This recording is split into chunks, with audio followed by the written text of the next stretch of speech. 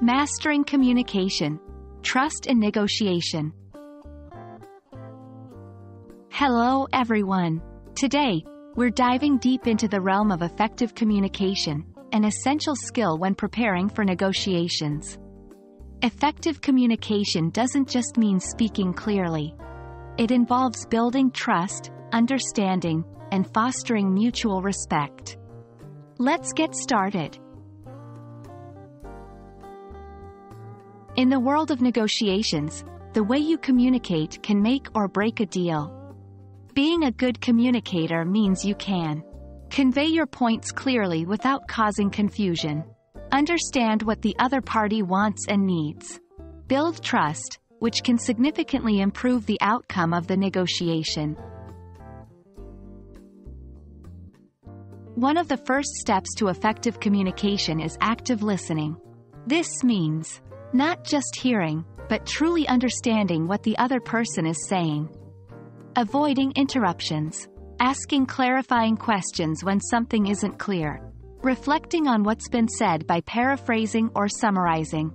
Remember, by actively listening, you're showing the other person that you value their input, which can help in building trust. In negotiations, time is often of the essence. So, being able to communicate your points clearly and concisely is crucial. To achieve this, plan ahead. Know what you want to say and practice how you'll say it. Avoid jargon, unless you're sure the other party understands it. Be direct, while still maintaining politeness and respect. A significant portion of our communication is nonverbal. This includes body language.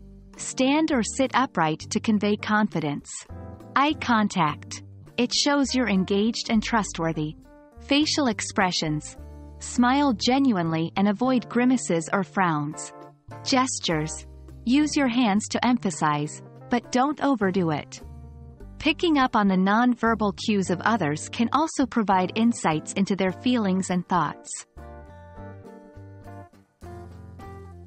It's essential to approach negotiations with empathy and an open mind. This means putting yourself in the other party's shoes, being understanding of their perspective, even if you don't agree, being open to new ideas and approaches. By showing empathy and being open-minded, you foster an environment where both parties feel respected and understood, paving the way for successful negotiations. And there you have it. Effective communication isn't just about talking.